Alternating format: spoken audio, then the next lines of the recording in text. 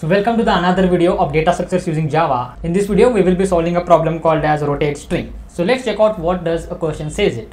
So we have given two string s and goal, and we need to return true if we are able to convert our string s into the string goal. So how we can convert our string s into the string goal? So for this purpose they have already mentioned one rule that we can shift our leftmost character present in my string s to the right side. For example, if you see carefully that we have given a string called as a, b, c, d and e. So they have mentioned that we can move our leftmost character present in my string s to the right side. So if I shift my a to the right side, my string becomes c, b, c, d, e and a. Now if you observe carefully that this string has become equal to my string called as goal, therefore I will simply return my true. So in this way we need to check whether we can convert our string s to the string goal by shifting every single character present on the leftmost side to the right side. Right? So I hope so you got the meaning of the question. Now let's take out with a few of the example to get more clarity on it. So we have given a two string again, string yes and string goal, and the length of my two strings is 6. So we need to check whether we are able to convert our string yes to string goal by shifting every character on the left side to the right side.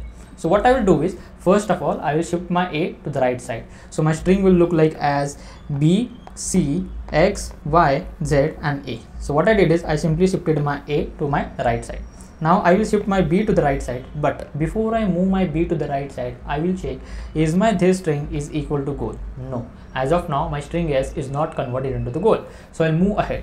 Now I will move my b to the right side, so it will look like c, x, y, z, a and b. Now again I will check is my this string is equal to my goal. The answer is no. So again I will keep on moving, right? So now I will move my c to right side, so it would become x, y, z, a, b, c. Now I can see that my this string is equal to my string goal, therefore I will simply return true, right? So what we basically did is we simply shifted each character one by one to its right side until and unless my string is equal to my string goal. Now the big question is, hey Pramod, what if the one string, that is string yes, is not able to convert into the goal? So the question comes, how many times we need to shift our character to its right side? So let's check out that. So what we have given is, again we have given a two string, that is string yes and string goal. So let's check out whether we are able to convert our string yes to the string goal or not. So again what I will do is I will simply move my character a to its right side. So my string will look like c, b, c, d, e and a.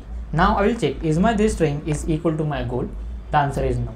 So I will move my b to its right side now. So c, d, e, a and b. Again my this string is not equal to my goal.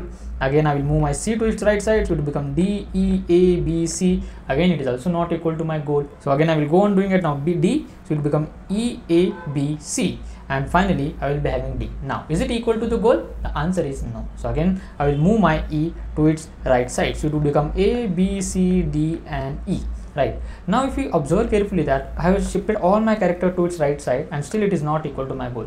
And once I shifted my character e, my this string is become equal to my original string, what was yes, right? Which means how many shift we did to its right side? 1, 2, 3, 4, 5. Okay, we did 5 rotations, that is we shifted every character present at the leftmost to its right side 5 times. And if you observe carefully that the 5 is the total size of my string.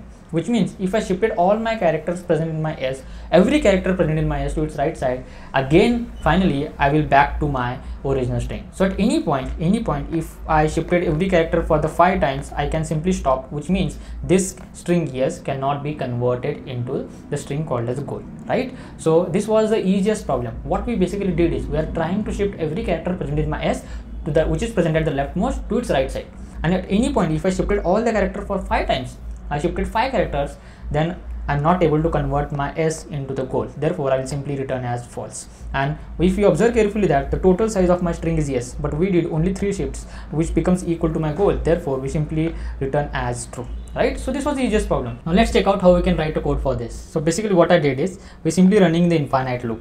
Right? But at any point if my s is converted into the goal, I will simply return as a true.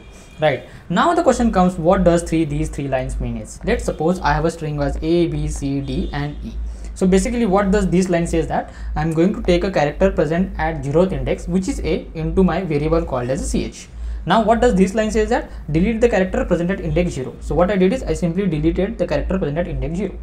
Now I simply appended the character present into the variable ch at the end of my string s. Therefore I simply appended a at the back of my string s. which means I simply rotated my string to its right side by 1 position, right? And I simply did minus minus. Now what do you mean by minus minus? I have shifted my character for the first time. As we discussed earlier that we are able to shift my each character for nearly equals to 5 times, which is equal to my length of my string.